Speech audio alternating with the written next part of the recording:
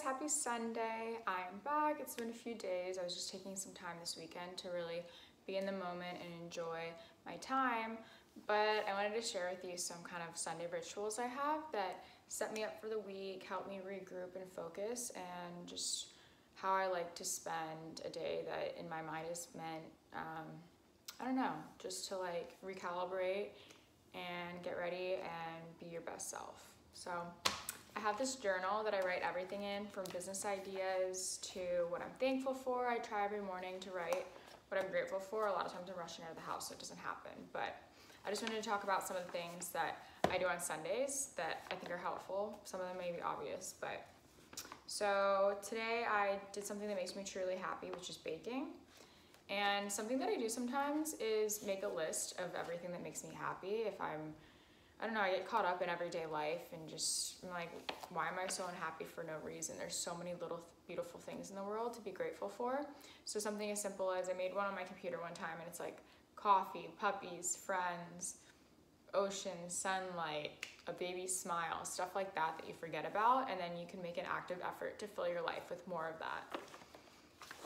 So yeah, today I baked for my friend. It's his birthday tomorrow, and just one of the things that I think everyone has a different way that they can show people love. For me, that's through cooking. So I love to bake for people and have them eat my food and just be happy. I mean, who doesn't love, like today I made pumpkin, banana, bread, muffins. Like, who wouldn't be happy eating that? I took care of my body this week. I worked out every day. I ate healthy, but I still treated myself on the weekend because I think balance is so important. I spent time with friends, both new and old. I think it's so important to surround yourself in life with people.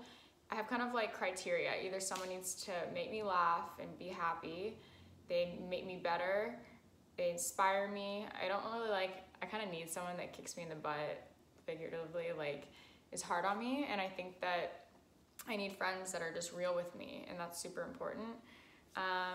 So just either make me better, inspire me, or make me happy. If they're not adding to your life value, sometimes we get complacent and we just have people in our life because we have no one else to hang out with, or we're used to hanging out with a certain group of people. But be so selective, because I can see times in my life where I've gone downhill, and that directly correlates to who I was spending my time with. It is so important, and it's taken me now in LA like over 2 years to find solid friends, but it's making me so happy that I'm getting to spend time and strengthen those relationships with the friends that I have made, and then also new people I'm meeting that are awesome.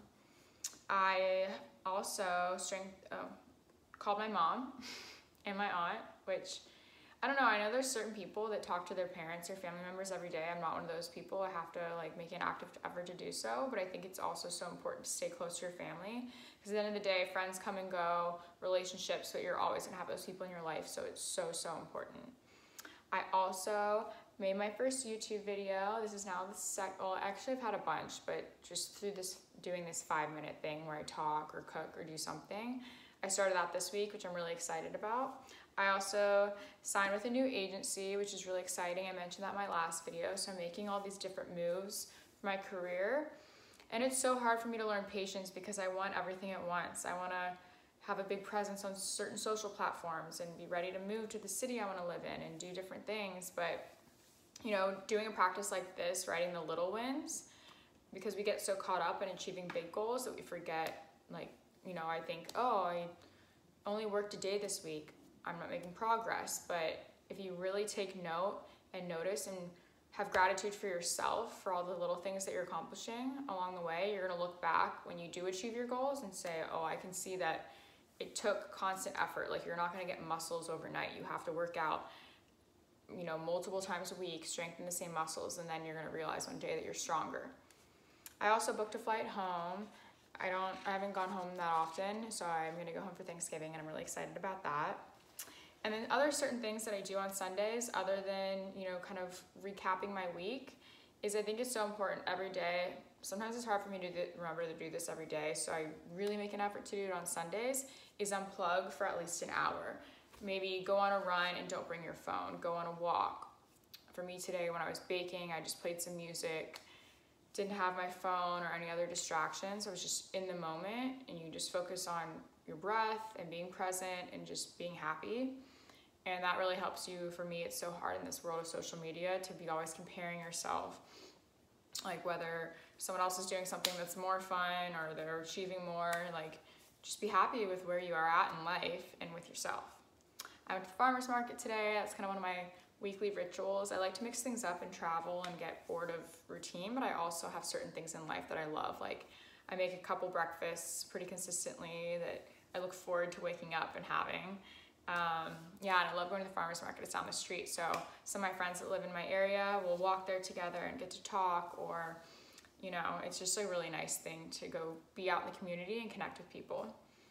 I set goals for the week. It's pretty typical. Just kind of look at what I want to accomplish, whether that's mentally, work-wise, financially, spiritually, in the community, volunteering, which I want to do more of.